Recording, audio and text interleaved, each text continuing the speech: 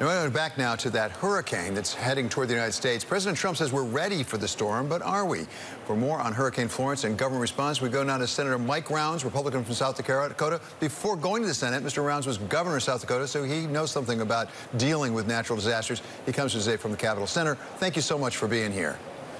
Appreciate the opportunity to visit with you. So let's start actually with President Trump yesterday from the Oval Office, and then again today, this morning, he tweeted out, and he said, you know, we've done a pretty good job with these storms so far, and we're really prepared for this. From what you know of what the dealings are with FEMA and the various organizations there, are we ready for this? FEMA has good leadership. I do believe that you're always looking for ways to improve it, but I can tell you that FEMA has good leadership. They have a good team put together. They have the resources, and everybody at the federal level is committed that when you have a major issue like this coming on and the possibility of a major catastrophe, everybody works together side by side. It's not Republican or Democrat. You simply focus on getting the help to those folks that need it. And in this particular case, what you can do in advance in terms of getting teams ready to go in, you pre-position your assets, your supplies. You check to make sure that you've got the manpower to go back in because you know that there's going to be damage done. And that's exactly what FEMA is doing right now. So that's a step in the right direction. It's what you would expect them to do. Okay, Senator, I want to turn to the subject of trade, and particularly NAFTA to begin with, because there are reports now that there's a delegation headed back to the United States from Mexico trying to negotiate things where we've heard that Canada still is pending. Is this going to get done, and can it get done without Canada? I actually had a conversation with the president last week.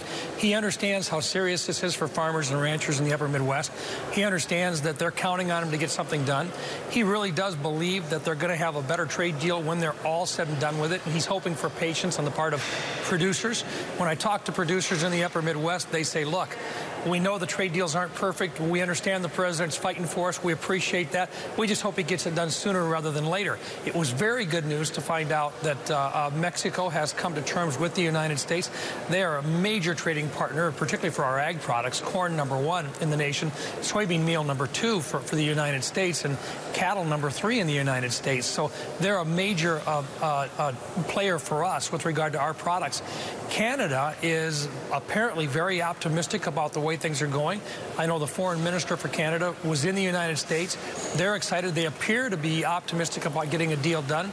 Mr. Lighthizer has been meeting on a regular basis with the foreign minister of Canada. And as I understand it, she's going back home to visit with the prime minister to see if the proposals that are on the table will work. So I think we're getting closer. We're being optimistic, but it would be great to get this done and get it behind us and get back to trading with these very good trading partners that we've got. Producers in the upper Midwest will tell you we didn't have perfect deals in the first place, and if the president can make them better, if they can get something set out longer term, I think that'd be really good for producers, and that would help to continue the growth in our economy. And finally, Senator, let's turn to China and trade with China. There's just news breaking now. Bloomberg is reporting, as others have, that in fact the United States, and particularly Secretary Mnuchin of the Treasury Department, is reaching out to the Chinese to get the talks going at a high level once again. Do you know anything about that? Have you heard that directly? I had the opportunity to visit with the Chinese ambassador several weeks ago, and just a group of us got together with them and visited. They have an interest in moving forward. They understand our concern with regard to intellectual properties. They'd like to find a way to resolve it, but they're also asking for our understanding that within their culture, they've really never recognized intellectual properties as being a right before.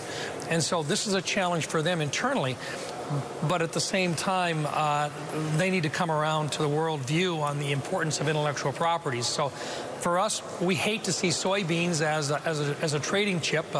In South Dakota right now, that's a major commodity for us. And for the United States, China was a primary source for where we would move those products. In fact, they would account for nearly 25% of our entire crop. So we'd love to see a deal completed with China, but we also understand how important it is to get the issues surrounding intellectual properties taken care of as well. But once again, it's optimistic. We think the Chinese understand the need for their ability to be able to access the United States soybean market. They're a huge part of it, but they need that in their country. They don't produce enough soybeans themselves to feed the livestock that they need to feed their nation. So a lot at stake for the people and the farmers of South Dakota. Thank you so much, Senator. It's always great to have you on. That is Senator Mike Rounds, who's Republican of South Dakota.